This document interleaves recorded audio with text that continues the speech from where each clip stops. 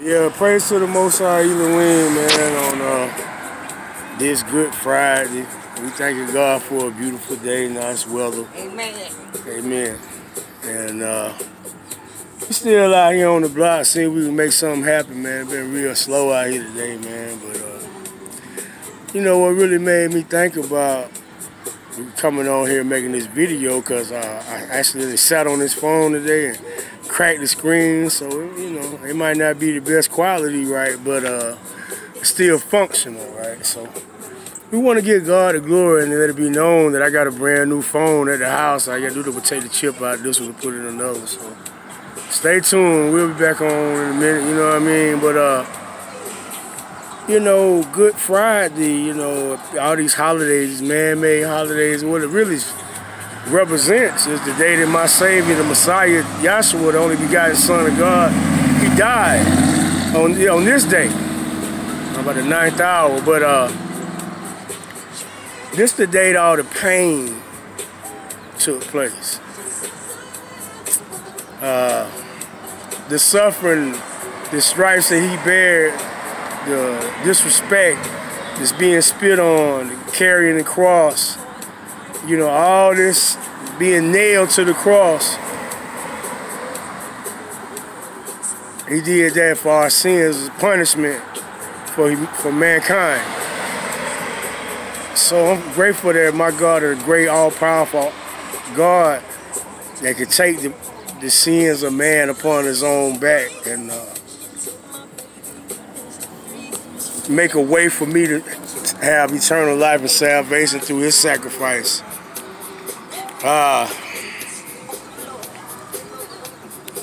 You know, I shot a nail through my hand back in 1991 at a Georgia pallet company I used to work at, rebuilding pallets. I had one of those air guns. It went straight through my hand, went straight through the bone. It was one of them twist nails too, so you know.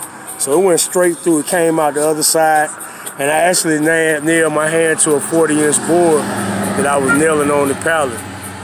And so I was able to get the board off, but I wasn't able to, get the board off the pallet, but I wasn't able to get the board off my hand, so I had to go to the hospital. Anyways, they wound up putting me under anesthesia and all that there and took it out. Of course, it broke my hand, but it went all the way through my hand. And it was very painful. And when I went in the emergency room in the hospital, I had got a ride there with one of my co-workers. I was a big guy, I was sweating, it was hot. We was in College Park, summertime, I'm in the pallet yard, you know, working hard. So when I walked in the hospital with that board attached to my hand, it scared the staff, the little ladies at the reception there. They said, "Why you got that board?" They thought I was like some crazed maniac finna come in there and start hitting folks upside the head. I was like, "Nah, I got this board nailed to my hand because I can't let it go. It's nailed there." And I showed them the nail. You might can see that little scar right there on my hand right there. And that's where it went all the way through. So a little bit of praying that my Savior endured on what they call a Good Friday in 2023, I can identify with, because it was painful enough, you know what I mean? So he went through a lot worse than that. You know, so we just need to recognize that that's kind of love that you can't really explain, but that's agape love. Because it's easy to love your friends, man, and people that, you know, like you or they tolerate you even.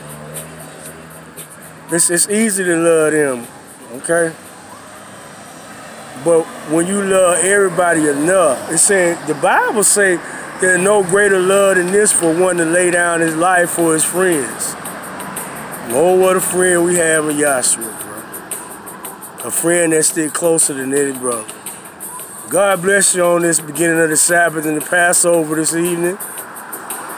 Thank you, Father, for giving us a perfect sacrifice, making atonement for all the sin from Adam on down. Father God, thank you for giving us a way out. Thank you for this phone, this recording device, that I can make this video and share your love with the world. Cause God love you, and so do I. More love, more power, man. We out.